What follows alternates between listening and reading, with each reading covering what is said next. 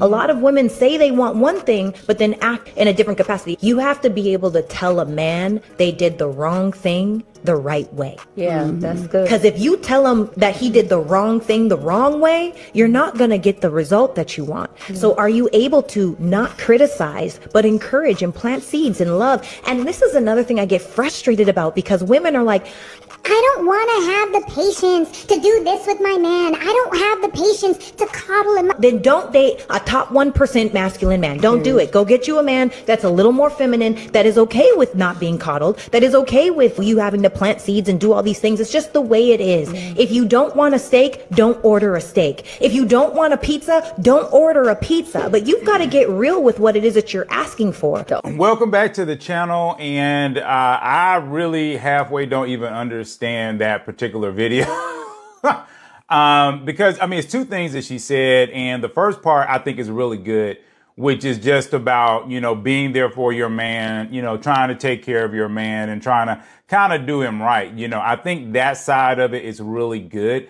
You know, just to be in that space where as a woman, you can be his soft place.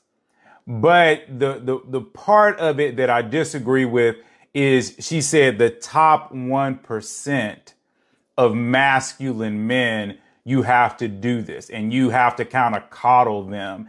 And that's kind of where I'm like, what? You know, because it really kind of breaks down as, again, I have to think about the masculine men that I've been around in my life. And yes, they have their ups and their downs. And yes, there are times when their down is so strongly down that, you know, their friends, their family, definitely their wife will have to come in and be a blessing to them and kind of uplift them again. But I think that's everybody. But, you know, because a lot of masculine men go in so strong into things, that strength that they're bringing into said thing is very powerful.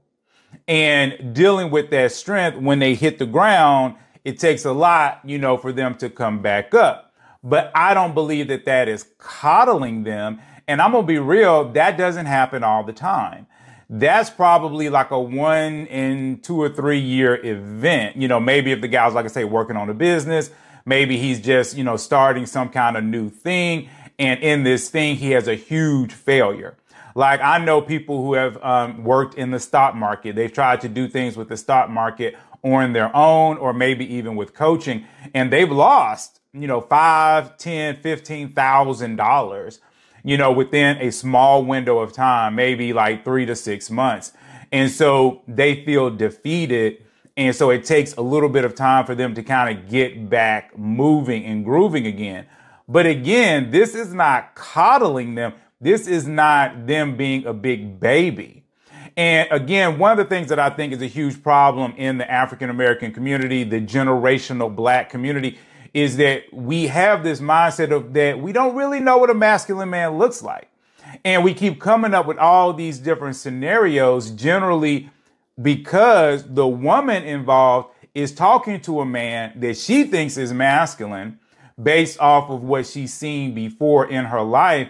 And now she's trying to kind of figure this thing out, right? There was a thing years ago with one particular pastor, and he actually had gotten up in front of his entire congregation, and he had actually said that, you know, you need to have a woman that can take you and build you up and all this kind of stuff. I mean, I'm not going to go into the details of what he said, but it became a big controversy. So much so that a lot of people in social media were talking about it.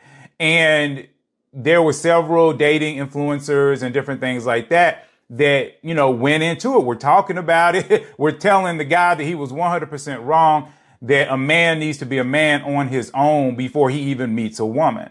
And see, to me, this is the same type of energy. I don't believe that a man walking in his true masculinity with the discipline and, you know, the home training that he was supposed to receive is actually going to need to be coddled by a woman. And that's really the word that I'm really stuck on, because I just don't like that word. Now, it's different if she is there for him when he is down. I'm happy to see a lot of women saying, look, I understand that my man is not a statue, that he's not a robot. I want, women, especially black women, to say, hey, I got you. When you're down, I got you. When you're going through things, I got you. When you're in your emotions a little bit, I got you.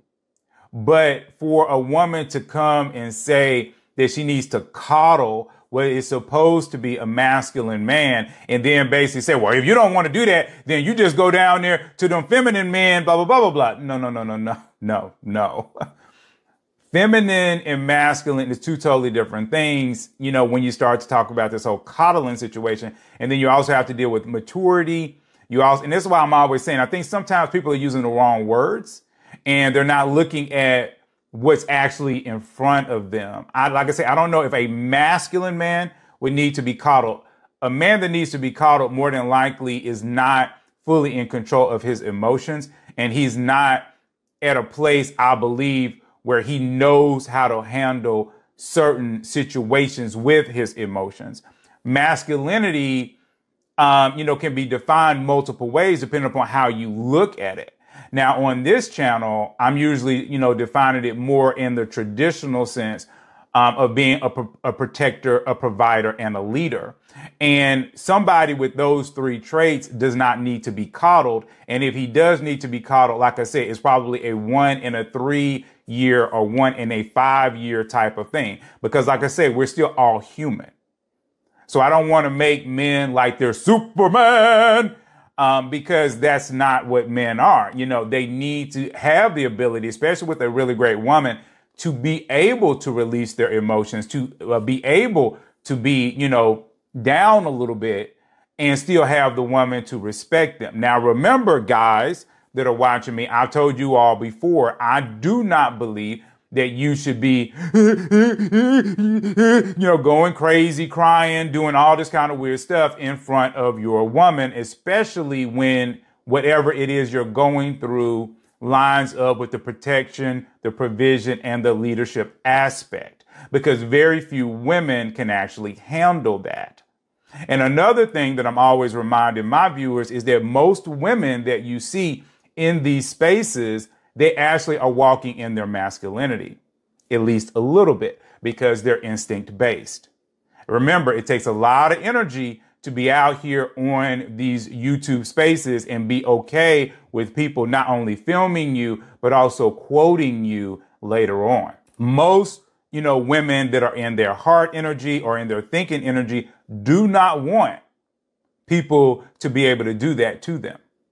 And even in the way that this woman talks, she talks, again, very direct, very literal. It's a little stronger than what we might see in the heart or the thinking type. So again, I think what has probably happened is she found a guy that was very strong, much stronger than any man that she's probably ever dated.